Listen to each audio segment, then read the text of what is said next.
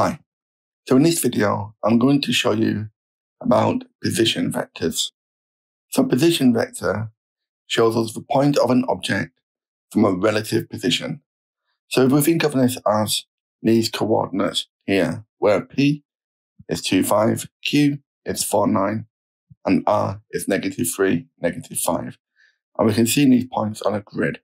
So point P would be at 2, 5. So this will be 2 across from the origin and then 5 up. So this is the origin, which is our fixed point of reference.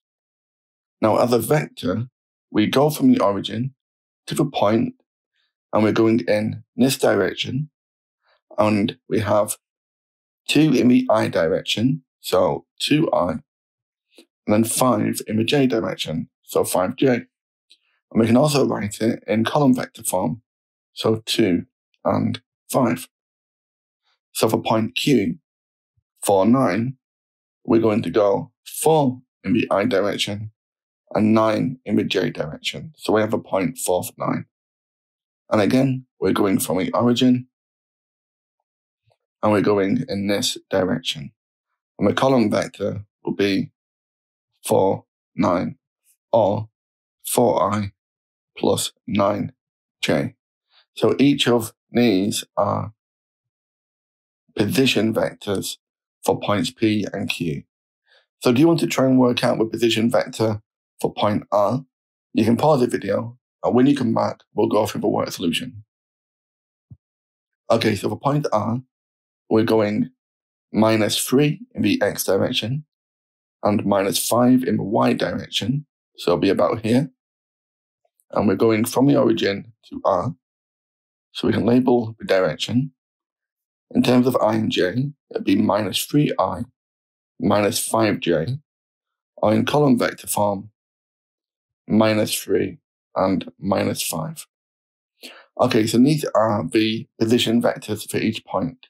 So now we're going to work out the vector P to Q. So this will be from P to Q. So we can write this as the vector P to Q will be equal to, we go from P to O, and then from O to Q. So P to O, followed by O to Q. But if we look at P to O, well, this is the same magnitude, but the opposite direction as O to P. So what we can say is that P to O is the same as minus O to P. So now we can write this out in a bit neater. We have O to Q minus O to P. Writing it out in this way makes the calculation a little bit easier. So we have O to Q, which is 4, 9, minus O to P, which is 2, 5. So now we can work out the difference in the I direction. So 4 take away 2 is 2. Then in the J direction, 9 take away 5 is 4. So the column vector for P to Q is 2, 4. Or we could write in I and J form as 2i plus 4j. Okay, so for the next one, vector R to Q. So do you want to try and write this vector yourself? You can pause the video, and when you come back, we'll go through the worked solution. Okay, so for R to Q, welcome back if you had a go. We're going to go from R to O, and then from O to Q. So we'll write this as a sum, R to O plus O to Q. Now, again, we know R to O has the same magnitude but the opposite direction as O to R. So we can write this as O to Q minus O to R. We know O to Q is 4, 9, and O to R is -3, -5. So we can add up the I direction. 4 take away -3 is 4, add 3, which is 7, and then 9 take away -5 is 14. Okay, so this is R to Q. We could also have written 7i plus 14j. Okay, so now we've been asked to show that all 3 points are collinear. So collinear means that they lie along a straight line. So if we look at P to Q and R to Q, well, we can see we can write R to Q in the same direction as P to Q. We can factorize out the 3.5. So 7 over 2 lots of 2i plus 4j. It's exactly the same as what we have here. So what this tells us is that R to Q is a scalar multiple of P to Q. So they're traveling in the same direction, but R to Q is longer, or 3.5 times longer. So we can write this as R to Q is a scalar multiple of P to Q, and therefore traveling in the same direction. Also, because both vectors pass through the same point Q, we know that they are collinear. So they lie along the same line. Okay, let's try the next question. Okay, so in this question, we've been told that vector O to P is 3i plus 4j, and O to Q is 5i minus 2j. And we've been asked to sketch the positions of P and Q.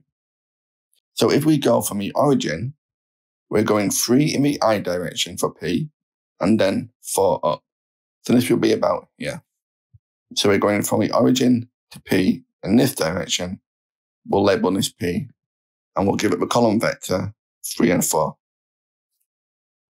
So for O to Q, we're going further in the I direction, but now we're going down by 2 in the J direction. So this will be about here. So we go from the origin to Q, we show a direction, and we can label it with a column vector 5 and minus 2. Okay, so the vector P to Q goes from P to Q in this direction. So we'll label the arrow, and we can see that P to Q is P to O followed by O to Q. So we can write this as a sum. So P to Q is equal to P to O plus O to Q. And now again, we can write this as negative OP. So O to Q minus O to P. We know O to Q is 5 and minus 2, and O to P is 3 and 4. So the vector P to Q will be in the I direction, the 5 take away the 3, so 2, and in the J direction, negative 2 take away the 4, so minus 6. Or we could have written 2i minus 6j. Okay, so for part C, now we want the magnitude of P to Q. So the magnitude would be the length from P to Q. And we can think of this as the hypotenuse. So we'll draw this vector out separately here. Well, if this is the hypotenuse, the I direction will give us this length, which is 2, and the J direction will give us the vertical, which is 6. So the hypotenuse will be the square root of 2 squared plus 6 squared. So the square root of 4 add 36, root 40. And we can simplify this to make 2 root 10. Okay, so this is the magnitude of vector P to Q. All right, let's try one more question. Okay, so for question 3, we've been told that O to A and O to B are position vectors, where O to A is 3i plus j, and O to B is I plus 4j. And we've been told that M is a point on OB such that A to M is half of A to B. So M is situated half a way along this line. And we've been asked to work out the vector O to M, which is this vector here. Okay, so do you want to try this question yourself? You can pause the video, and when you come back, we'll go through the work solution. Okay, so the first thing I'm going to do is I'm going to show the vector O to M, but I'm going to show it as a path, which is from O to A, and then from A to M. So we'll write this as a sum. O to M is equal to O to A, followed by A to M.